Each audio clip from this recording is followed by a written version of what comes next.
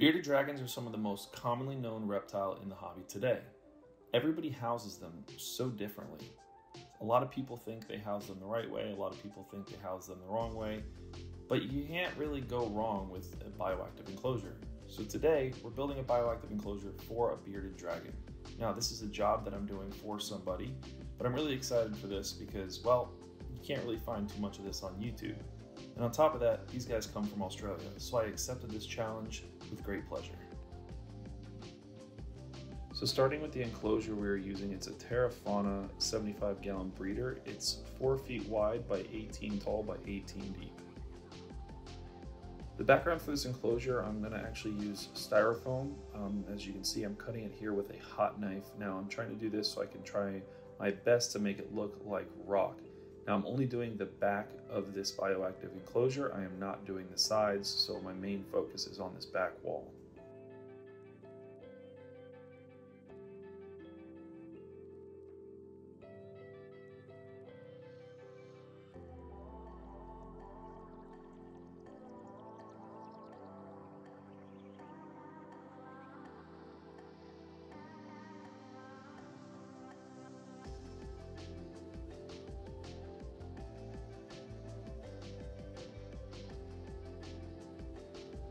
Now using a wire wheel to kind of carve the foam away, yes, it's messy, but it works phenomenal for trying to get that rock look.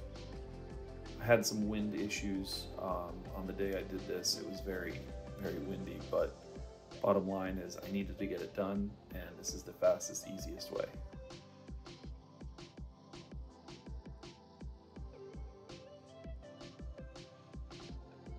Now taking a heat gun, I'm going over the foam about 6 inches away, and this is going to help tighten up and clean up the styrofoam a little bit.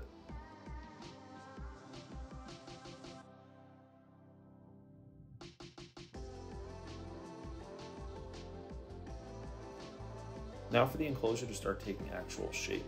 Using S1 silicone, we're going to start building the back wall, putting a bead of silicone on the bottom of each piece and also on the back to stick to the wall. This is where the enclosure really starts to come to life.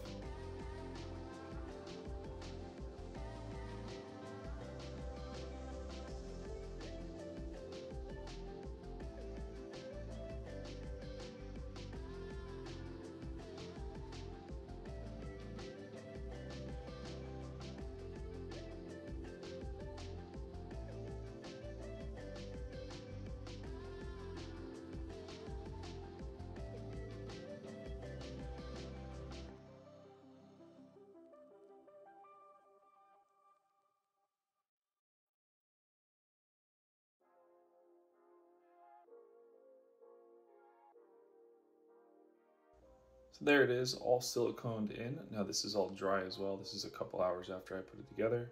You can see it has that rock texture to it. And of course there's big gaps and cracks and things like that that we're going to fill here in a second.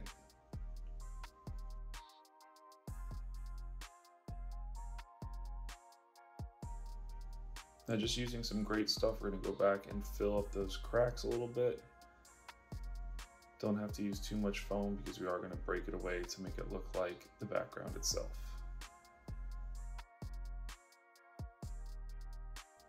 So you can see these are all the areas that I had missed.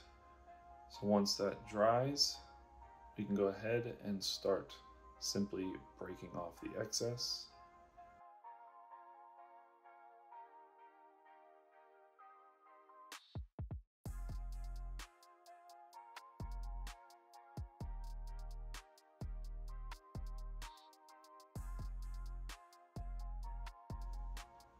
Then taking a wire wheel again, we are simply going to just kind of touch it up a little bit so it continues that rock look. Don't have to go absolutely crazy with this part, just kind of clean up the edges so that texture continues through into the great stuff foam. Now for the messy part. Now this is Drylock. This is actually gray Drylock, and I went and added some concrete pigments, more charcoal color to make it a little bit darker. Just simply pouring this on with the paintbrush, getting every nook and cranny as much as possible. Doing a very thick layer with this first coat is very important.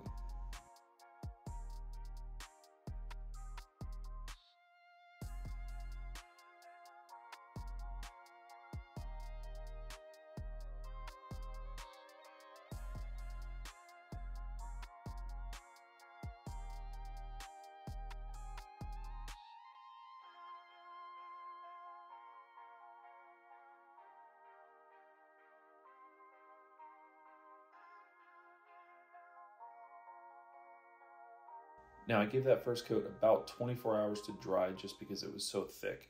Now we're going to go ahead and use a dark brown, which is the white Drylock with some brown pigment in it to give it that nice dark earthy color. Now using a dry brushing technique, we're just lightly going over the background, and this is going to be coat number 2.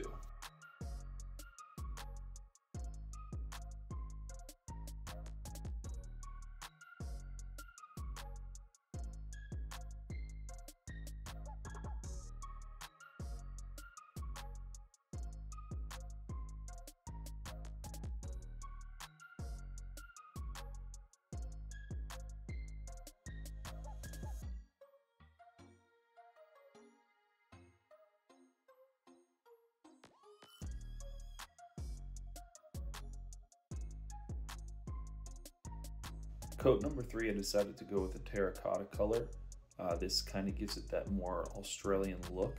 And I'm not dry brushing this on, I'm more dry blobbing this one on to kind of change the texture around a little bit. Now keep in mind, when this stuff does dry, it dries darker just like paint, even though it's not technically paint.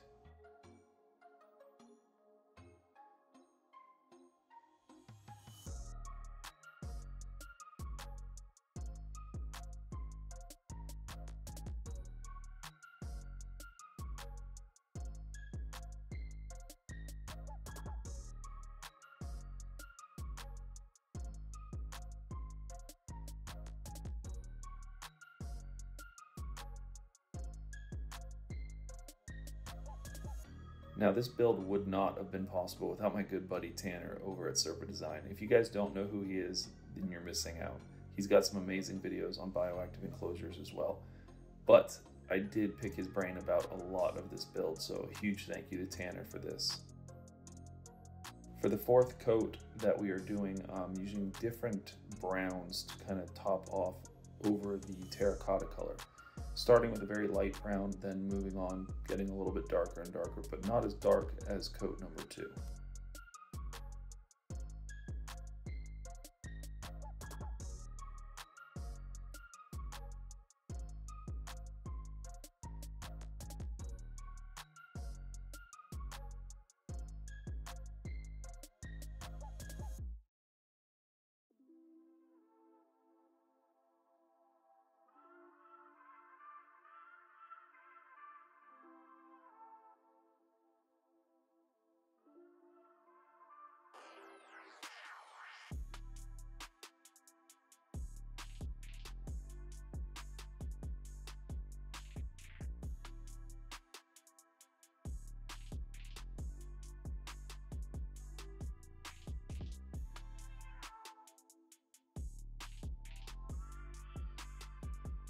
As for everything that's on the side from the Drylock, you can very easily just scrape it off with a razor blade and kind of peel off the excess.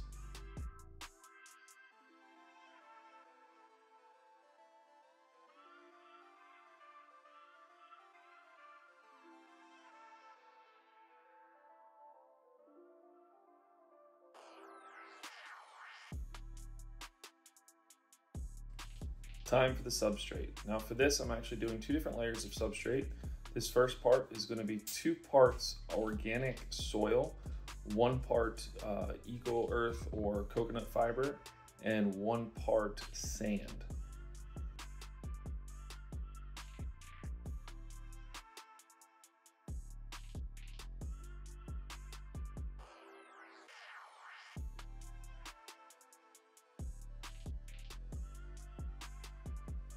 Once we get it all blended together, it should look kind of like this. Now putting this all in the bottom, I want to make this layer a little bit thicker just because this is where the plants are getting rooted into, and this is where most of the hydration for the plants is going to come. Now that we got the soil in, we can go ahead and start figuring out the hardscape. So the wood I'm using is the manzanita wood. This is a very hard wood, but it does look pretty interesting. I figured for this particular enclosure, this is probably the only time I'll ever use wood like this, is for like a desert enclosure. It's too heavy to use in a normal bioactive enclosure to hang off of a wall. I mean, this wood probably alone weighs 10 pounds each.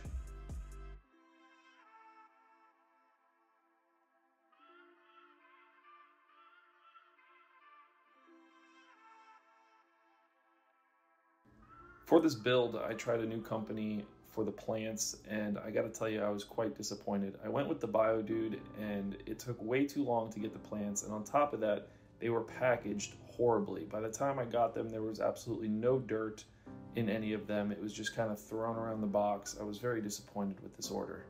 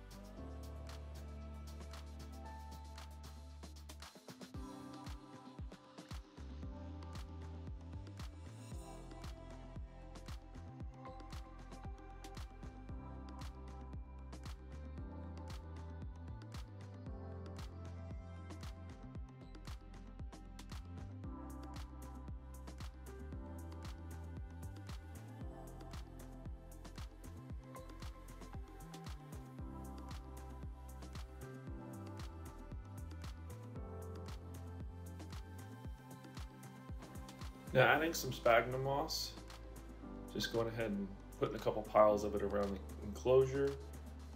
This is actually going to make hydration stations for the insects that are going to be in this enclosure.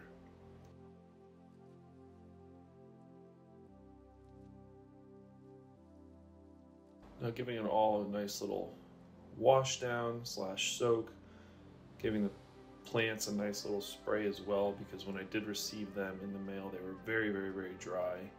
Soaking down that moss as well.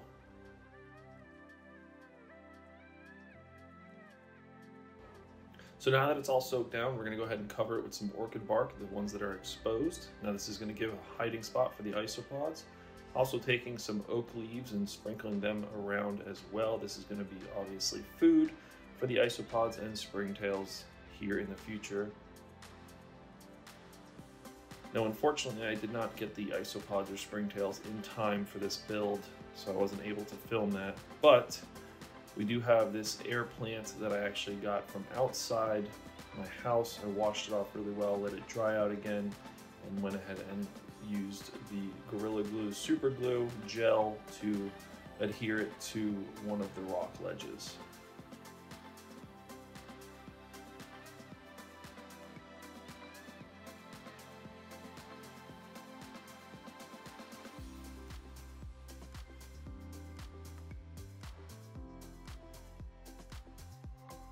Now, of course, we don't want the silicone and styrofoam kind of showing on the side, so I'm actually just going to take some black acrylic paint. It did take a couple of coats, but just simply covering that up with the black acrylic paint so you kind of can't see it.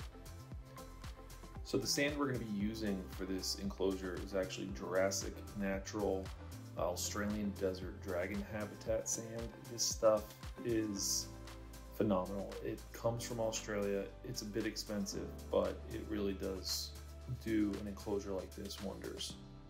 So I simply just cut a corner of this bag off, and we're just going to go ahead and pour it in all around the enclosure. And then once we pour it in, I'm actually going to be using a scaping tool to kind of move it around to get it into more places.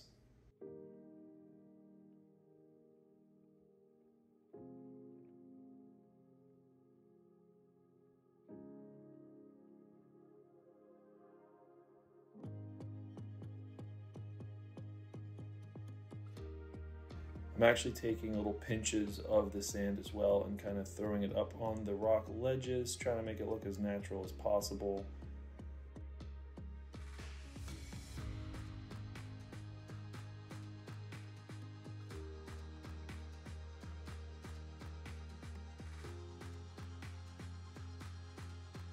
And there it is, the finished product. I'm pretty happy with it. I really enjoy the way this came out. It was really a fun build.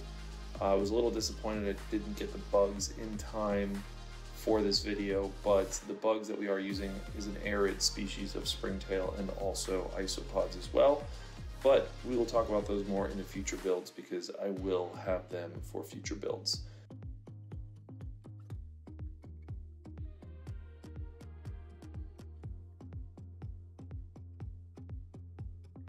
Hopefully you guys enjoyed this video. Remember, like, subscribe, comment, turn on your little bell notifications, and I will be posting more often. I'll see you guys in the next one.